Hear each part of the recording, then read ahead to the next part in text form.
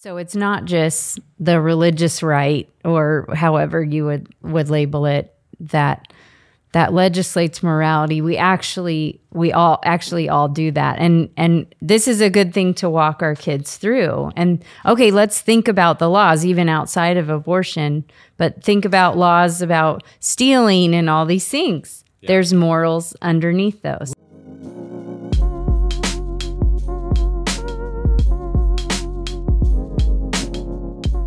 Welcome to the Maven Parent Podcast, where we love to cover non-controversial issues. And we got a non-controversial issue for you today. Before we get to the issue, though, I want to encourage you, if you find the podcast to be valuable and helpful, please make sure you share it with other people. There are lots of different ways you can share that. If you're watching the YouTube version of the podcast, of course, you can subscribe, hit the like button, ring the bell, as they say, so you get notifications. But also, if you are listening to this on a podcast platform, like let's say Apple Podcasts, would love for you guys to leave a review. And reviews and ratings, honest reviews that talk about how great this podcast is are really good and helpful. So please get on and do that. And that just helps to give more exposure to the podcast, which then hopefully in turn helps to equip parents, Christian parents, to navigate a challenging world. So in fact, stop listening right now. Get on your, whatever the Apple Podcasts or whatever you're watching or listening to this on, and leave a comment. Say nice things about Brett. Say nice Help things. Him feel better. Help us build a massive platform to reach the entire world. That we'd appreciate that, and really just our passion, our heart here is really to help Christian parents and Christian families and grandparents and anyone who's trying to disciple young people in a challenging culture. And last week we talked about a very difficult issue on some levels, and we won't revisit that conversation because we don't agree on it. Well, no, we agree. We agreed to disagree. No, we didn't end that way. Honey, you need to go back and listen to last week's podcast. We can talk about this with our counselor if there's disagreement here. No, we said, hey, the moral logic is not complex. It's actually very simple. You got to answer one question: what is the unborn? Complications on this issue of abortion come when you're dealing with real human beings. Human life gets messy. Yeah, and 49 years of it being legal in this country, obviously means there's a lot of people in our own lives that have been affected by it. So in that way. And so we wanted to deal with this issue thoroughly. And so that's why we're kind of taking a second podcast to deal with it. We went through the logic of it last time, and now we want to deal with some of the objections and some of the things that people, Christians or non-Christians, are saying in kind of objecting to a pro-life position. Yeah, and we wanted to do this part because, like you said, the last time we talked about how to talk about it with your kids, how to walk them through moral argument, and then even at their ages, how to talk to them about it. So if you missed that one, go back. But this one, we wanted to talk about the objections that we all hear in the culture with people we talk about it with. Hopefully you're in conversation with people about it, whether it's on Facebook or at work or on an airplane or wherever we end up in conversation. You'll hear these common objections.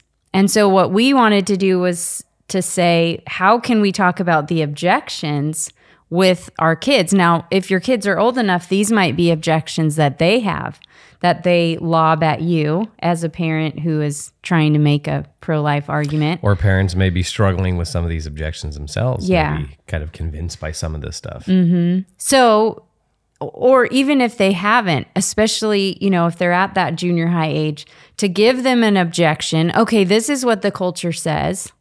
How would you respond? Well, this is one of the best ways, I think, to inoculate ourselves and our kids against bad arguments and false ideas is that not only do you present, hey, here's the argument for truth, but then what are the objections? And here's how the objections are defeated. Here's how the objections are illogical.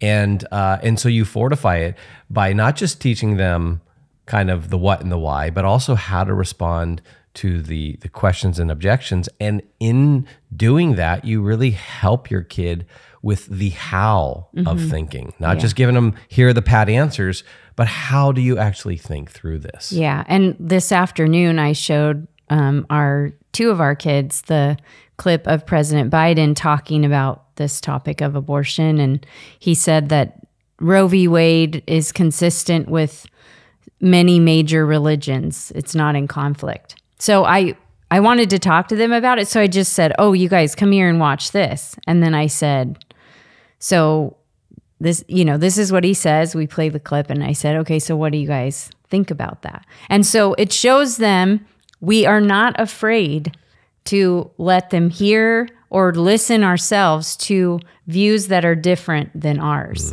That's a good point. And so that, I think, walking through objections with them does so many good things. But I want our kids to hear about the objections they're going to face first from us. If we take these things to be false, then I want to give our kids exposure to false ideas before they ever leave my home, so that they're ready for those things, so that then when they do hear it at college or in the workplace or with a friend or on some social media app, they won't be taken by surprise. And that just seems to be a wiser strategy. And so this is the whole idea of, don't isolate your kids, inoculate your kids from those false ideas. And that means some exposure to those things. So when they get that exposure, they're going to hear lots of common arguments. And I think the first thing we want to do is give everyone a tool and we mentioned Scott Klusendorf and his organization, Life Training Institute, just one of the premier pro-life training organizations out there. I think Scott he is the best pro-life debater in the nation. He's done so much good work in equipping the church and Christians to really defend life with truth and logic and science. And he talks about a tactic to use in conversation. And this is not like something to, it's not a gotcha tactic. Sometimes some people, I don't know, the word tactic might communicate something that people aren't comfortable with. It's the idea that here's a tool to help people think clearly about abortion. And it's called Trot Out the Toddler. And the idea is that when you're in a conversation, you're reasoning with someone on the issue of abortion, you're having a discussion, and they give a justification for abortion. So they say something like, well, it really should be a woman's right to choose, to abort their child. Or, well, if a woman is struggling with her socioeconomic status, she just can't afford to have a child. And so therefore abortion should be something that's an option for her. What you do in those situations is you trot out the toddler, meaning you say, okay, let's take that same justification that you just gave for abortion and say, does that work with a toddler who's born, that 2-year-old? Does that same justification work for the unborn now with a toddler? So if I said, well, I want to kill my 2-year-old because I'm just no longer in a position to afford him financially, does that then give us justification to kill the 2-year-old? And of course, the answer would be, well, no, you can't kill the 2-year-old because you don't have the financial resources. No, you can't kill the 2-year-old simply on the basis of a woman's right to choose. You don't get that choice, right? And what that tactic shows is that many of the objections to abortion beg the question, which is the logical fallacy of assuming what needs to be proved. And here they're assuming that the unborn is not a human being, right? You have to assume the unborn is not a human being to give these justifications. They ignore that question and just assume it's the unborn's not a human being because we know that it's wrong to kill innocent human beings. And so if you assume the unborn's not a human being, well, then you can give this rationale. And trotting out the toddler helps people to see that that justification doesn't work in both situations. So what's going on? Well, you're assuming the answer to the primary question, what is the unborn? If the unborn is a human being, there is no justification for taking the life of that innocent human being. If the unborn is not a human being, then, hey, elective abortion doesn't need any justification. It's no different than like extracting a tooth or something like that. And we don't ask for moral justification for extracting our, a tooth. So this is the key question. And so that's a really kind of a helpful tool that really illustrates what's back to the primary question. What do we need to answer here? What's the unborn? Okay, so moving to specific objections then. Yeah, so that was kind of dealing with a host of objections that you'll get. Which is good to have that when we don't know exactly what people would say or whatever, just to keep that framework, which goes back to the first podcast where we walked through the moral argument about the unborn being human being. And that can help lead conversations back to that main point of what is the unborn. Yeah. Okay, so specific objections that we'll hear in the culture and that we should bring up with our kids and talk through. So the first one we thought of was, you can't legislate morality. That moral issues are outside of the law, that you can't legislate your your moral things, which are rooted in religion and, those sorts of things. That's typically who it's aimed at. Yes. It's the religious people. You can't legislate your morality, which comes from your religion, which comes from the Bible or these kinds of things. So that's typically who they direct this objection at Christians. Religious people. Yeah. So if you're talking to your junior high or high schooler, I would say, so what do you say to that? If people say, hey, you can't legislate morality, what would you say to that? And see what their answers are. Yeah, or play devil's advocate and go, hey, on this whole issue of abortion and everything that's going on right now, can we as Christians legislate our morality? Are we allowed to do that? Doesn't that seem like we're imposing our morality on other people now? And you can play devil's advocate a little bit. And not make them squirm for too long, but enough to be uncomfortable. Make them very uncomfortable. So that then they realize, I got it. Yeah, I have need to know how to answer it. Okay. You're too gracious, Mom. You're a nurturing, loving mom. I'm always like, torture them, but only for a little bit. No. So anyways, so back to, you can't legislate morality. So where would we start with this? Well, we'd start with asking some questions.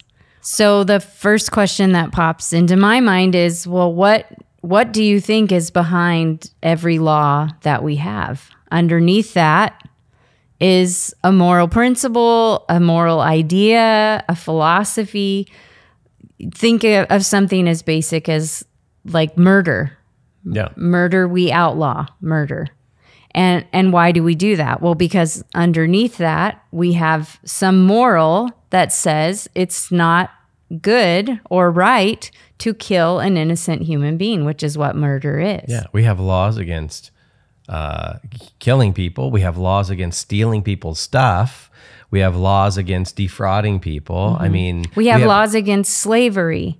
We have laws, and what's behind a law that would outlaw slavery? Well, underneath that is a moral view that human beings have dignity and value, no matter their race, ethnicity, where they're from, whether they're women or men, all these things. So underneath that is a moral. Therefore, it is morally wrong to enslave other people. So there, every law has a moral judgment that's behind it.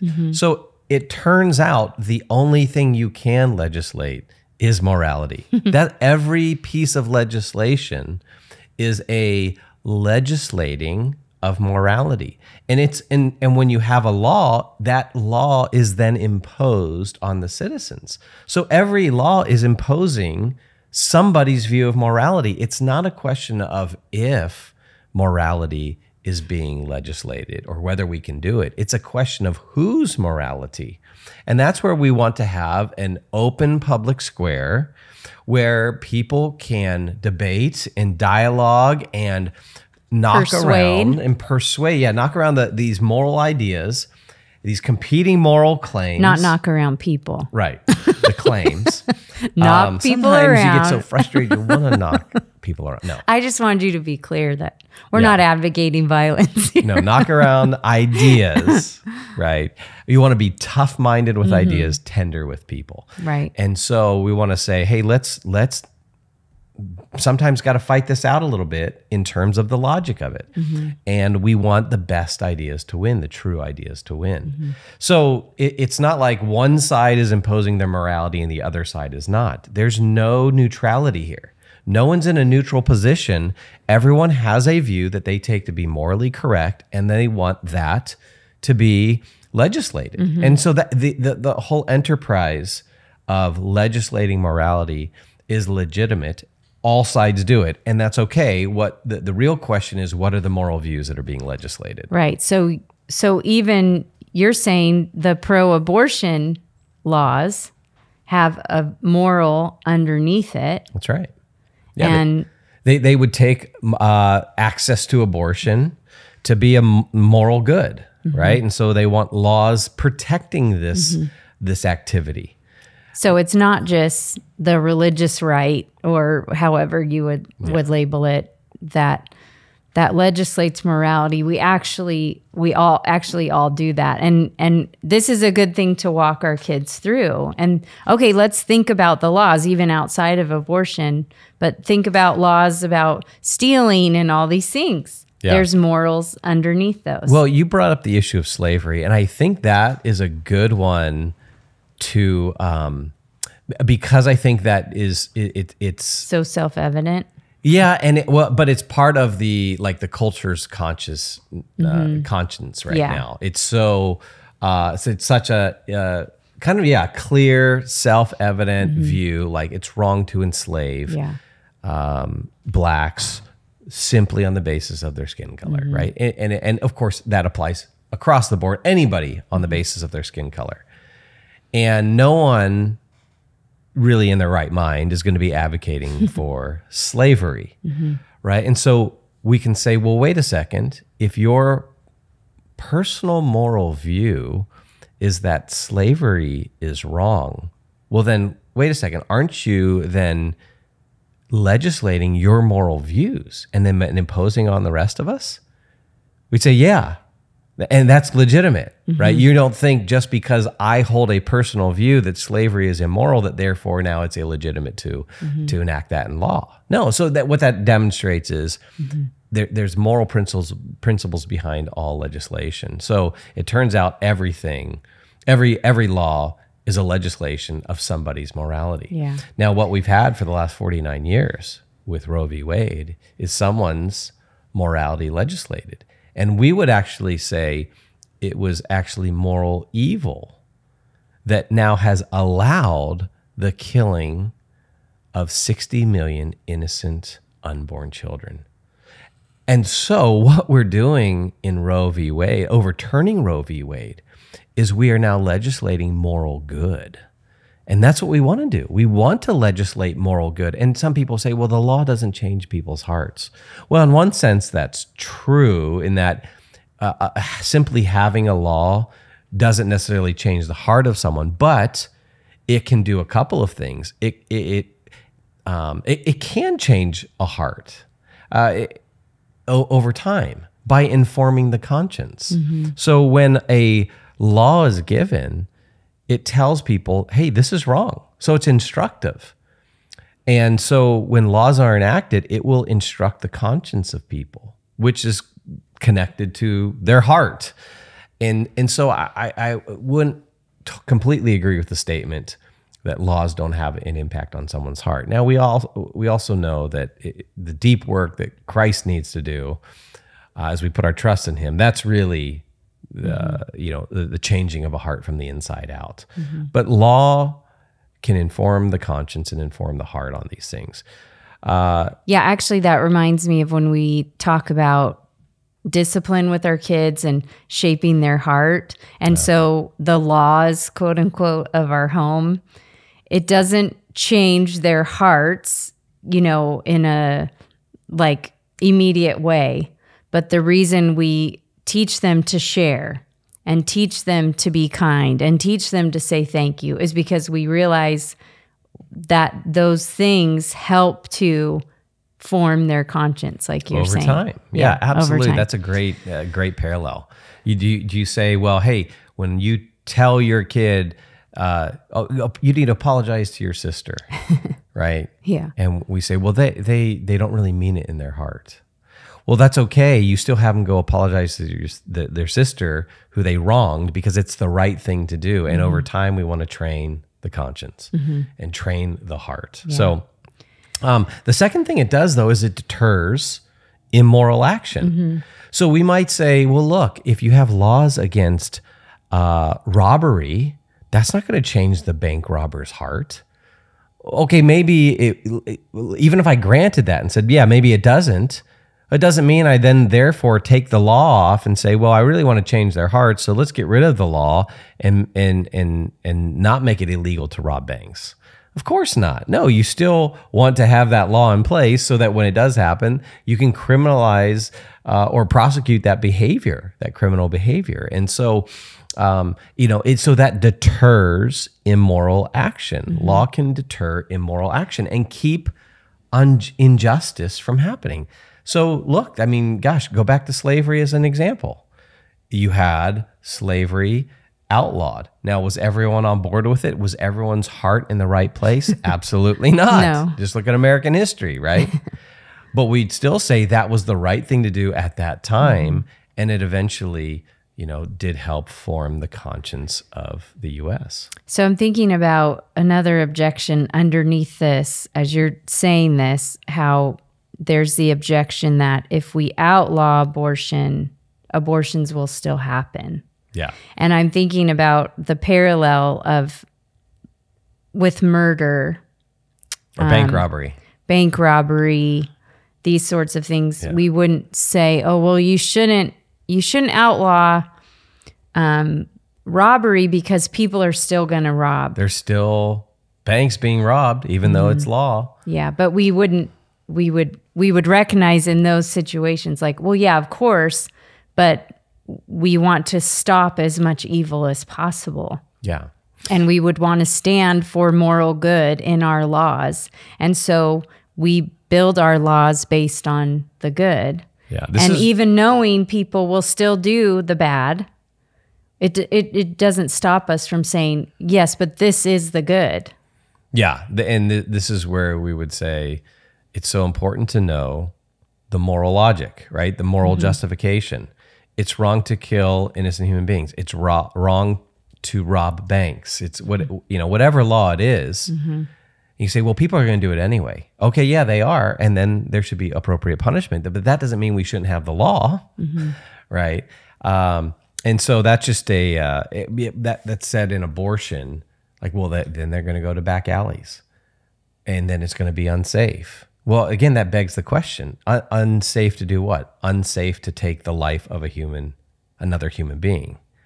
Well, if people might make that choice, that doesn't mean we change the laws because now they're going to do something immoral in an unsafe way. So yeah, that's another objection that you hear that doesn't overturn the justification against abortion. Yeah. So another objection that is just so common today, and I'm hearing it more and more and more. And this one you get from Christians. Yes. I hear this one from Christians a lot. Yeah.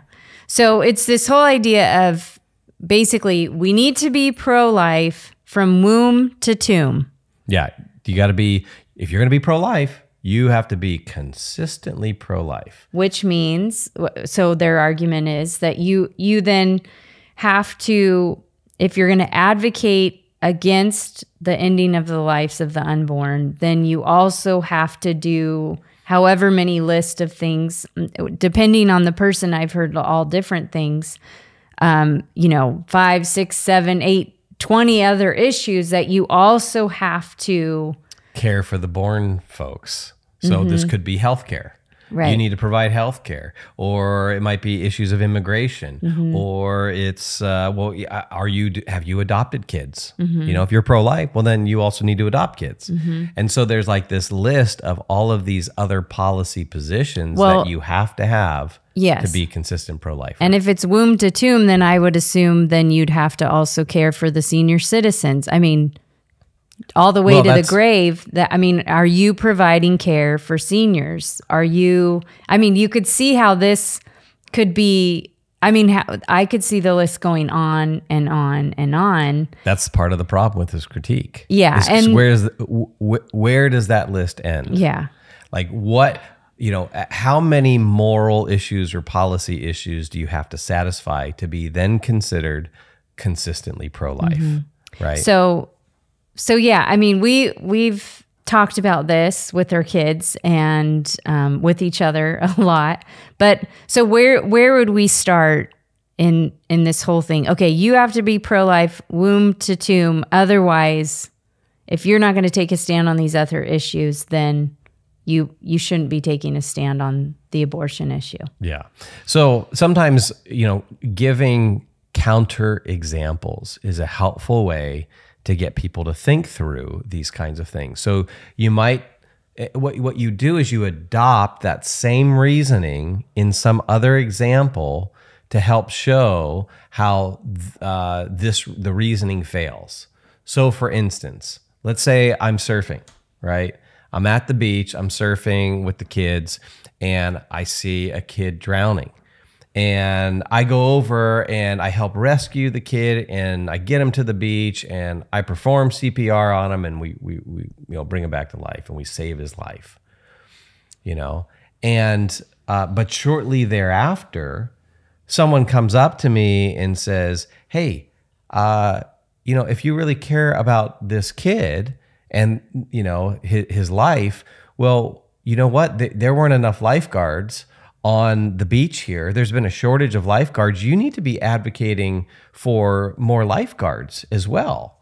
And I get that criticism. And then someone says, well, hey, you know what? Not only is the shortage of lifeguards an issue, but what about the poor kids? Poor kids, they don't have the kind of access to the beach as other kids. And so you need to, that's an issue that you should care about if you really care about kids.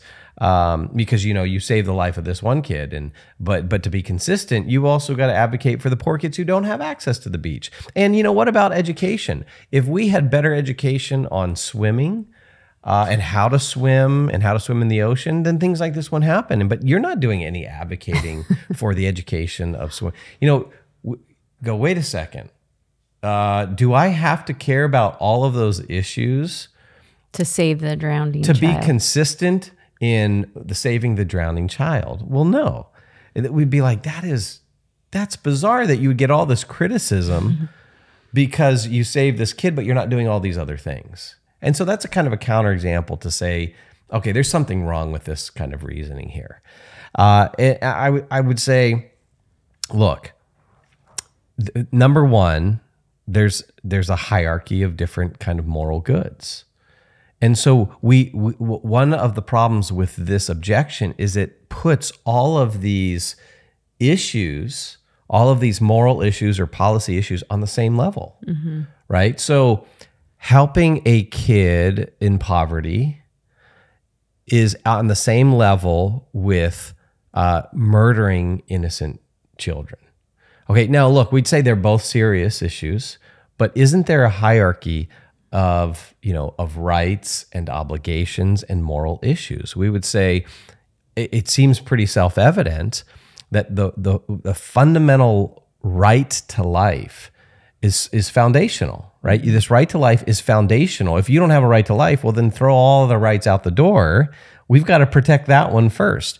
And to murder innocent human beings is a more significant issue than feeding, human beings. Now, again, it doesn't mean that that's not an important issue.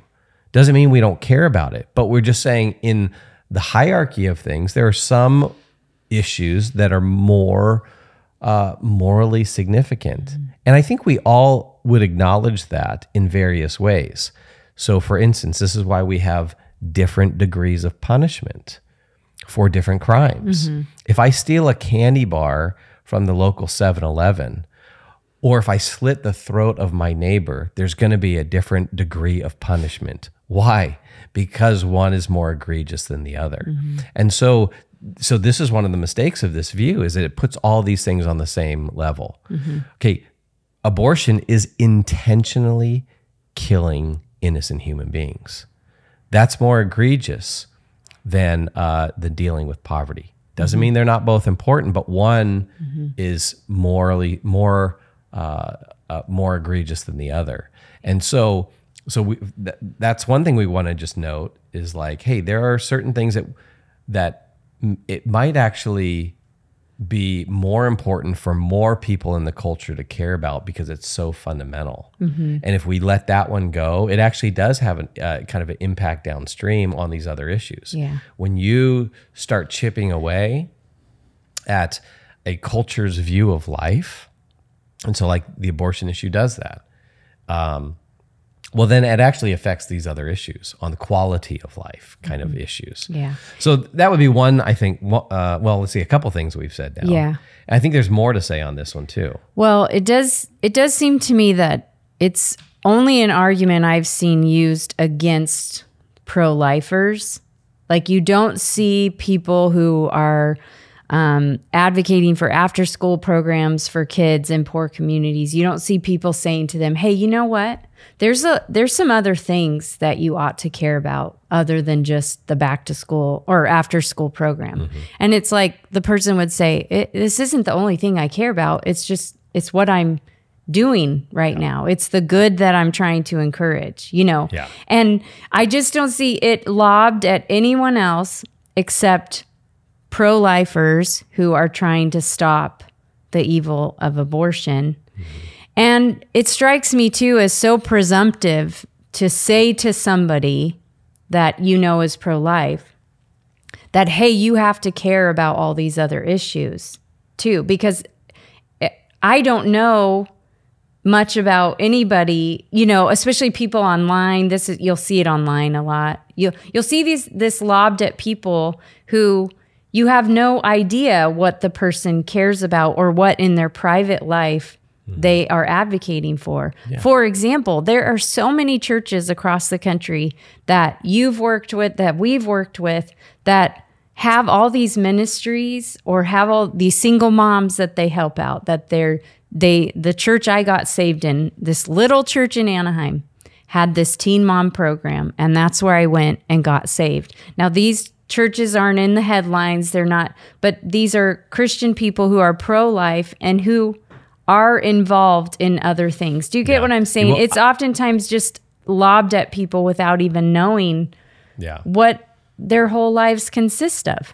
Yeah, and you're almost there's almost two issues here that I think you're addressing that maybe a distinction would be helpful for people to see. Is that the first one is, hey, this is typically lobbed at the pro-lifers, and that issue is going to go both ways though. So if you say to the pro-life advocate, well, hey, you don't care about all of these other issues, you've got to care just as much about these other policy issues and questions as you do about saving unborn children. Well, then that goes also that way.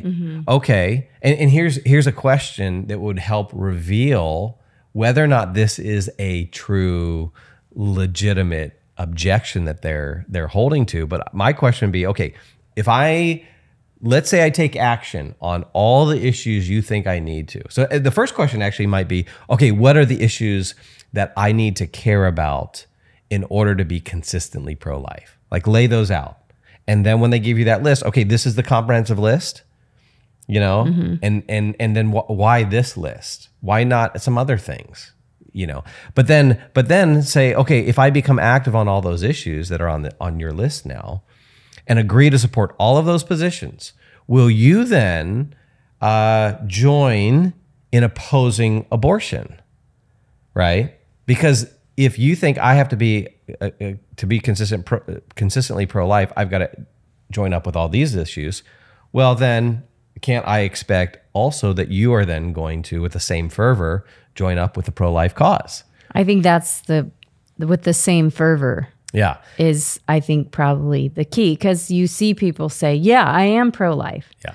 But then it's the question of the same fervor and the question of priority and all of those things, I do think is revealing if you push back and ask them questions about what the critique they're lobbing against you. Yeah, and what it does, so if they're not going to come that way as well, then it's inconsistent. But what it helps to reveal is that we don't have to check every policy box.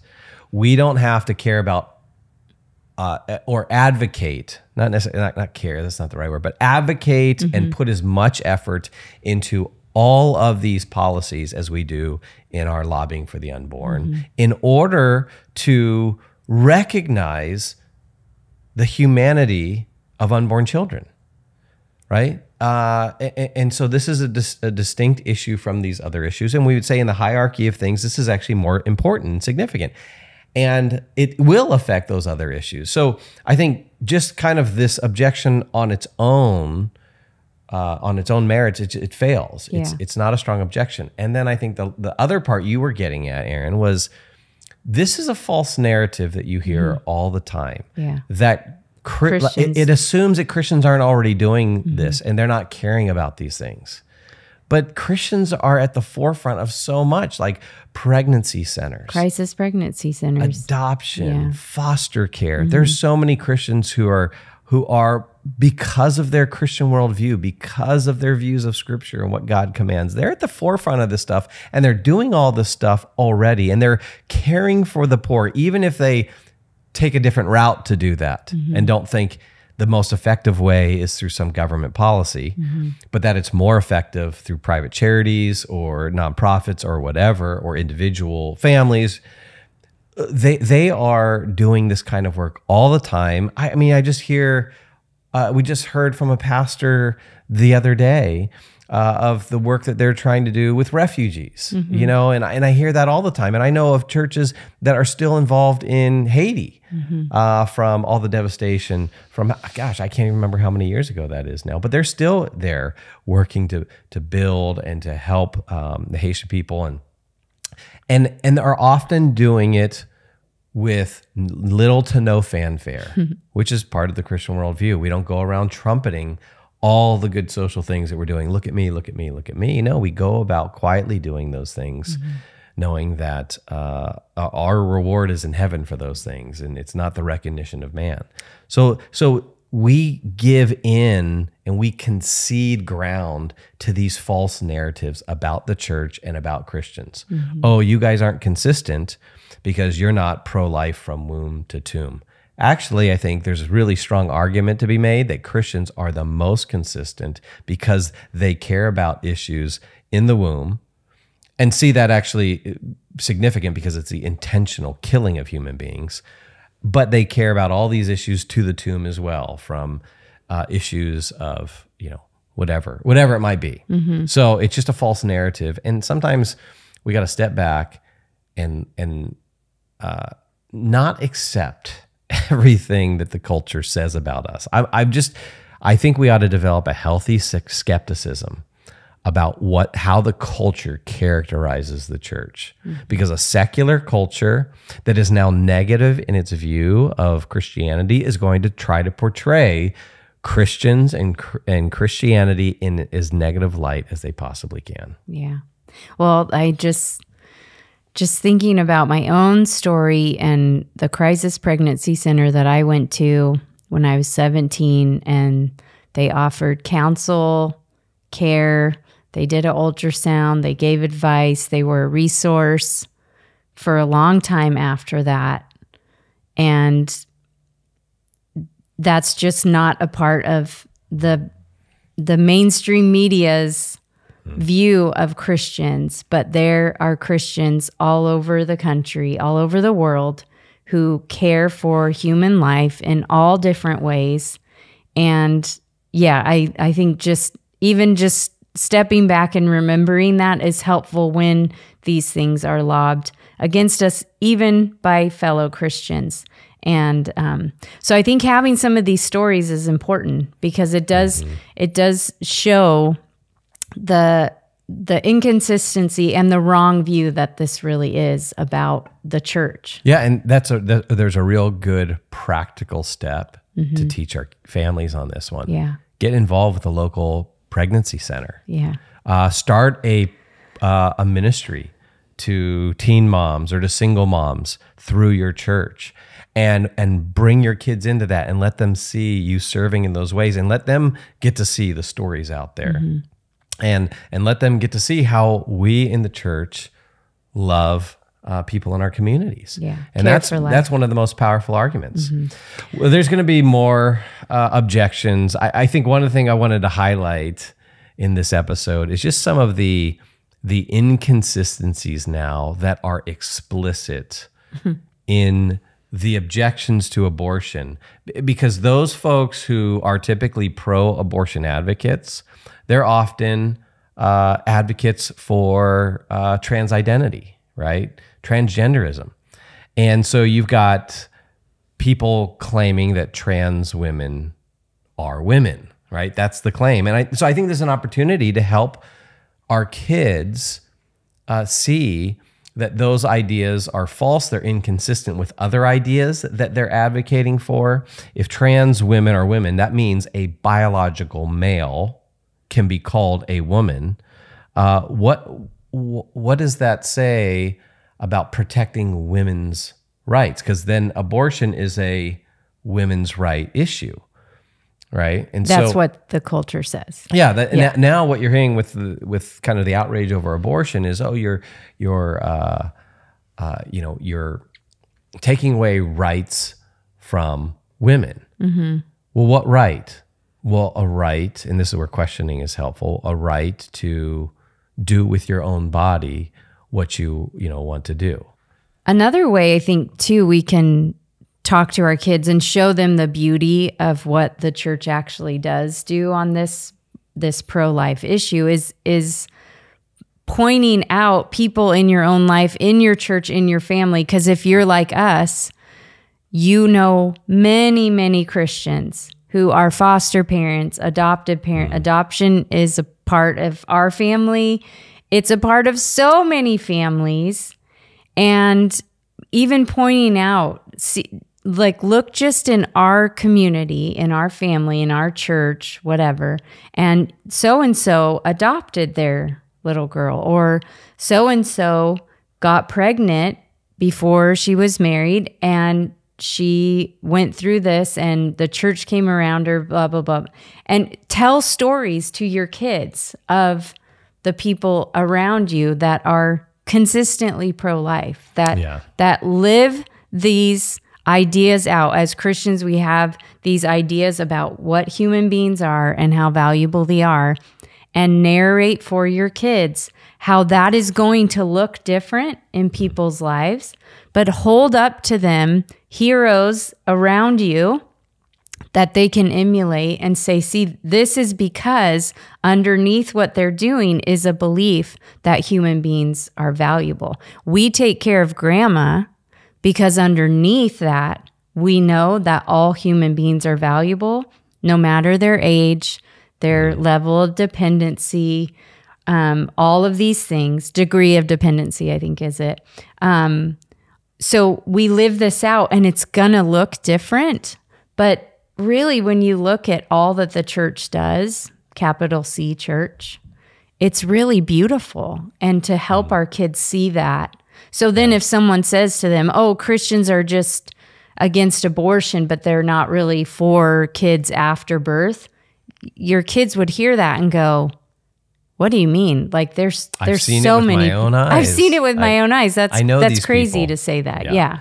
Yeah. And that's where, and also teaching history, you know, the same view of human beings that animates us to advocate for the life of the unborn. Yeah. Those same views, you know, are persuaded and motivated someone like William Wilberforce to try to end the slave trade in Great Britain, you know? And so we have a rich history in the Christian church. Oh, yeah. And so and what a powerful argument. Well, not only do we have logic and reason and science on our side on this, and we need to pass that knowledge on to our kids, but then ideas have consequences. Good ideas have great consequences, where we then take these ideas and we go back into the world and we do good things, and all of those ideas are then embodied in good lives that are lived out. And so that's the powerful testimony, that we bring the truth together with lives well lived, and we are salt and light in the culture. Maven exists to help the next generation know truth, pursue goodness, and create beauty for the cause of Christ. To find out more, check out maventruth.com.